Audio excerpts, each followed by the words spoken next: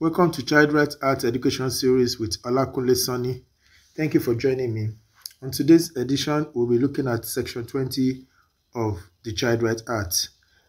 Parents, etc., to provide guidance with respect to child's responsibilities.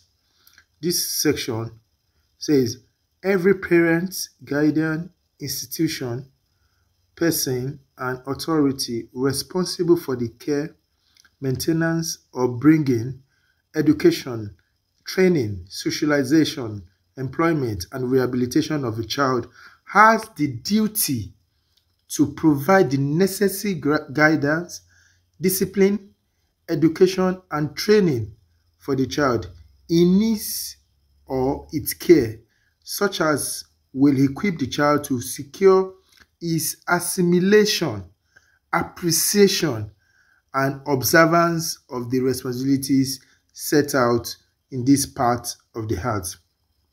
So this section mainly speaks to the responsibilities of parents to provide guidance to their child, in helping children to play their role and become responsible children, in ensuring that children play their own part as regards their own responsibilities, because to every right there is also responsibilities that come with it.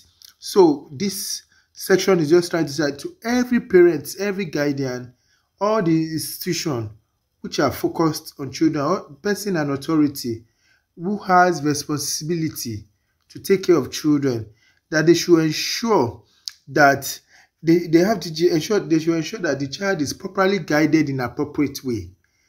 That do not say, the institution will not say, because this child is just in our care, and the parent, then we don't have any responsibility to guide or to discipline the child appropriately.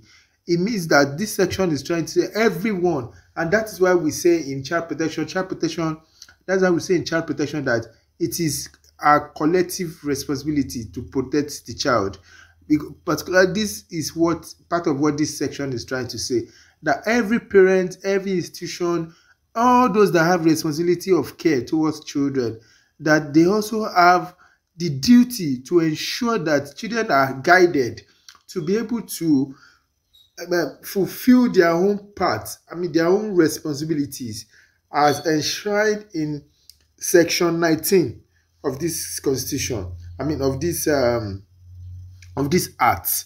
So it means that children also have responsibility, but adults also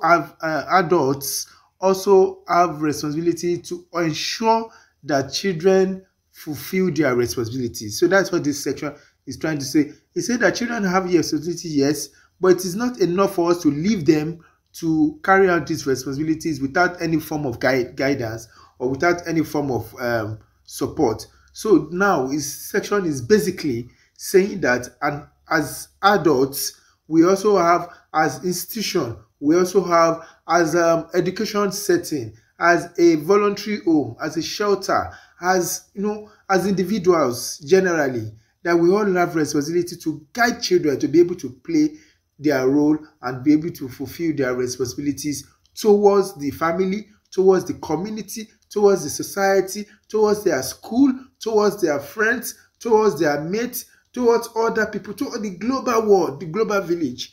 That before them to be able to fulfill this responsibility, we as adults also have a role to play. And then that it will not be enough for you to just say children should be given responsibilities. Yes, and this Child Rights Act has given children responsibilities. Now it is not for the adult to rise up to the occasion and ensure that children are supported to be able to play their role and fulfill their responsibilities towards their society, towards their family, towards themselves, and towards every facet of the society. So thank you. This is I hope you join tomorrow. I will come again with section 21. Thank you.